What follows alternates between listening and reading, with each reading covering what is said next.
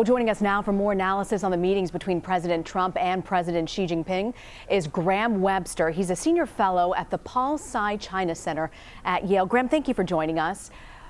First I'm really glad to be here. Great to have you. I want to ask you about the location, the meeting at Mar-a-Lago instead of a more traditional setting like the White House. We also know that President Xi is not really into golf. He kind of considers that an elitist sport. So what are they doing at Mar-a-Lago?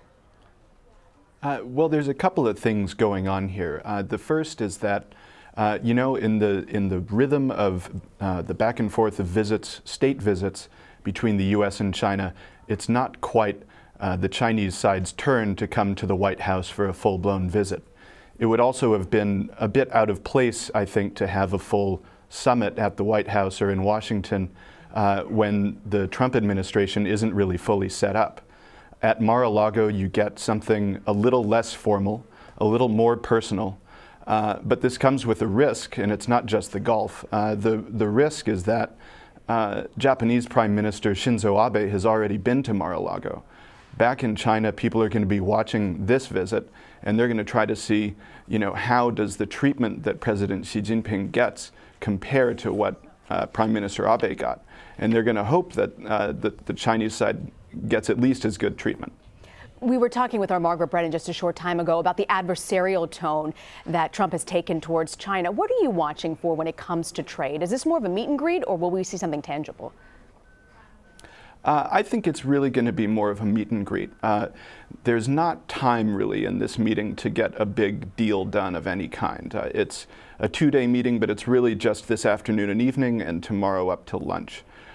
So this isn't enough time for everyone to hash out a new deal, although ministers and secretaries will be meeting on the side.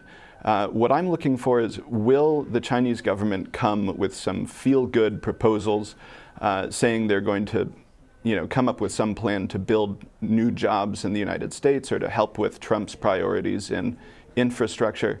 And if they make that kind of offer, is there some sort of thing that, is there something they want from Trump, whether behind closed doors or out in the open, in exchange for that type of confidence building, publicity? And Graham, we know there is something that the White House wants from China. It's more action on North Korea. We mentioned North Korea launched another ballistic missile into the Sea of Japan. What do you think the U.S. will push for with China to make a difference on the North Korea front? Yeah, well, on North Korea, the Trump administration has, taken this issue about as seriously as anything in the national security realm. There has been an internal review of policy that was reported to have concluded recently.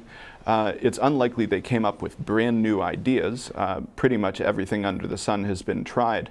But the signals out of the White House, out of the State Department, have been that they're done talking about this issue and they want to take action.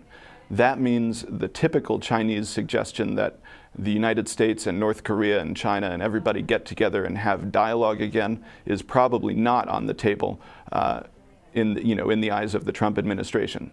They'll be looking for increasing pressure on sanctions. They'll be looking at other innovative options. But this is where we have been for years now. What's going to be important is to see whether the two sides can understand their, each side's concerns. Can the Americans take the Chinese concerns seriously and vice versa, and actually come up with a solution that pragmatically decreases the threat of serious, calamity if North Korea were able to threaten the United States with a nuclear weapon. Graham, you mentioned these are not new issues that this White House is having to deal with. White Houses before have had same issues really on the North Korea front. Do you have any hope or any optimism that this White House can somehow change the read on North Korea with China? Well, it's, I don't have a specific judgment about whether this White House can take this issue on versus any other. A lot of the staff positions throughout the administration haven't even been filled yet, and in any administration, this would be early days. What's clear is that the actual situation has changed. If it was a Hillary Clinton administration or anybody else, they would be confronting this problem in a brand new way that really hadn't been faced before, simply because the North Korean missile program is believed to be advancing in a way, so say intelligence sources, that would threaten the United States sometime probably in this 4-year presidential term. Graham Webster with Yale University. Graham, thank you for joining us. Thank you.